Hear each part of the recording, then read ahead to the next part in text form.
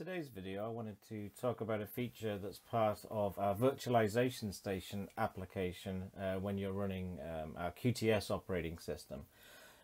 So within virtualization station, if I open that up, we do have a feature here that says assigned to QVM. So you see down here, I do have one assigned to QVM and the button's highlighted over here. You can add and remove it as you need to.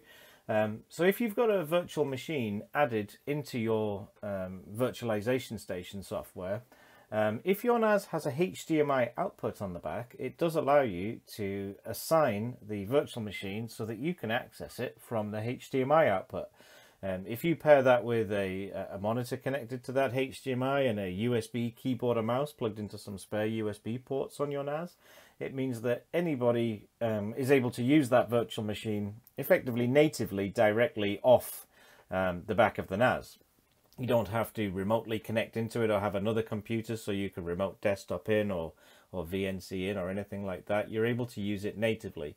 Some great applications for this is I actually do this for my 5-year-old child. So if she was to ever need to do something for school, the Roblox thing or Minecraft thing that they do, she's able to do that directly from a virtual machine that I've set up, and all I've had to invest in really is a USB keyboard and mouse. I have the USB output to the TV in the living room so that she's able to access it directly from there.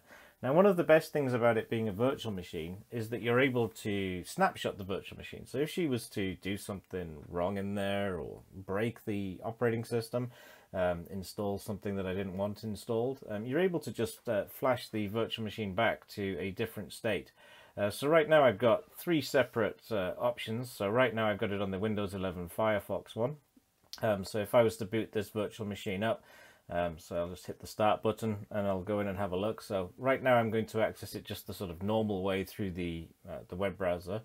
But what I will show you as well is at the same time it's also going to be accessing it from the HDMI output as well. So over here I've got a VNC connection which is showing the HDMI output of the NAS. So here if I open up QVM, so I'm just doing it in a web browser here simply because I don't have a way to capture the HDMI output any other way. But here's the virtual machine running on the HDMI output. It is running windowed on that HDMI output, so what you can do is if you hover up to the top center, you can leave full screen, change some different options up here for different key combinations, or you can quit out of it as well. So if you were to quit out, it's going to go back to the HDMI output. But just to illustrate how it's working with the virtual machine running in the background, so with this one running here, so if I go across and I quit out, I'm back to the main screen. If I go back into the virtual machine and I say open up Firefox, for example, so we'll open that up, there it is up and running. If I go across to the output here, if I open it back up, it's going to now show you that I've got the Firefox application open. So again, same here. If I was to close Firefox down and go to the top again and quit back to the main desktop, if I go back to the other screen, we can see Firefox is closed. So this is a way that I can both look at the virtual machine, so that, let's say, monitor what my daughter's doing if I want to from another computer, but at the same time she's able to use it directly. But as I say, what we're seeing here is we've got an installation of Windows, a fresh install, and this one I've got Firefox installed. So this is just to illustrate how the snapshots are working. So if I was to come down here and power off the VM, let's go to the shutdown option.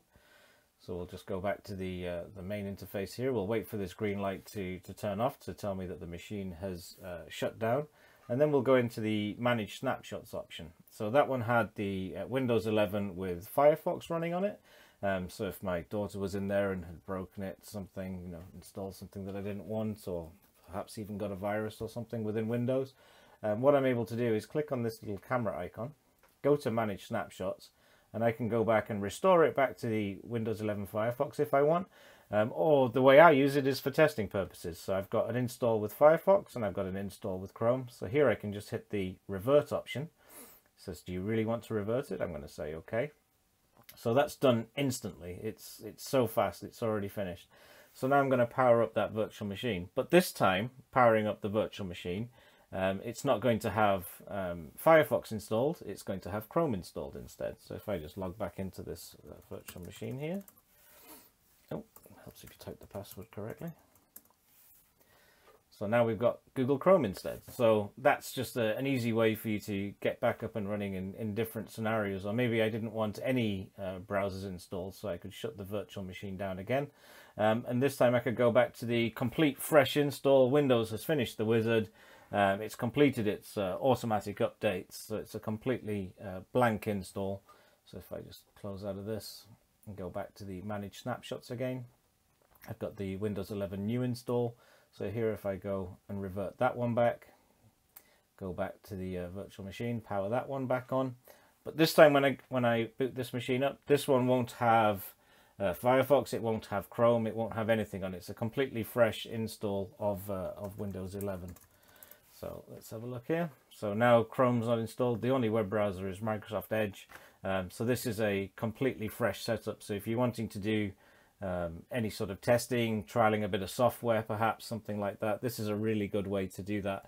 And absolutely everything that you do here is also able to be done through the HDMI output of the NAS. So again, if I shut down that virtual machine, go back to the main screen. So I'm going to go to the HDMI output once it's powered down, and I'll show you how you would interact with it from there. So that one's now powered off. So here on the HDMI output, you can navigate around the screen just by using your cursor keys if you want to. So I can highlight the Windows 11 virtual machine and I can push enter on it. I can make it boot up. It's going to automatically start launching here and it's going to boot Windows. So this is without me even doing anything in the remote interface. And if you've got the USB keyboard or mouse hooked up, you're able to interact with it directly straight from the HDMI output. So it's a really cool feature. I don't think a lot of people know about it. But it's really good for a certain type of application. So again, paired with the snapshot feature with our virtual machines, you're able to protect what's going on. But a really useful application is just maybe a first computer for somebody learning how to use them, somebody quite inexperienced. They might do something that might break, but the cool thing here is that you can be in control of it and snapshot it so that it's in a perfect state. In terms of if somebody was to save some data in here, for example, you could map the network folder here for like My Documents or something like that. You can map them across to a network share on the QNAP so that even if you do restore the snapshot, any data that the person has saved in the Documents folder, that's persistent because that's on the NAS. The only thing you're resetting with each snapshot is the state of the operating system rather than the data within it. Obviously, if they save something here on the desktop, reverting the snapshot would lose that data, but it's a good way to keep the state of the operating system in a good working order. So what I typically do is I take a snapshot when I've done a fresh install, and then every couple of weeks I will take a new snapshot of a freshly booted operating system so that any updates that have happened since my last snapshot, my snapshot has been refreshed with all the latest Windows updates, Office updates, things like that, so that it's not going to keep prompting for those. So yeah, here in this interface you can completely control it just as you would a normal PC that you're interacting with. So again, you can go up to the top center of the screen and exit the interface as well if you wish. So yeah, that's called QVM, and at any point you can choose to activate or deactivate it simply just by clicking this button in the virtualization station interface here, so that if you don't want it to be assigned to QVM, you can untick that. It's gone away. If I go back to the output there of the HDMI, sorry, I shouldn't have closed that there. So if I just open that back up, we can see that the Windows machine has now gone away from that option. Whereas if I go back to the virtualization station and tick that box again, it's going to put it back, so that you can choose when a machine can have access there. I believe you can have up to 3 separate virtual machines all appearing here at once. You can obviously only interact with one at a time, but it's a really cool feature for you to be able to access the virtual machine directly from the NAS without needing to remotely connect into it.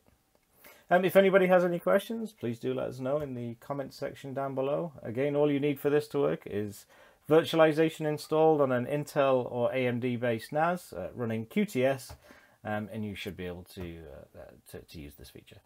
Okay, thanks a lot. Bye.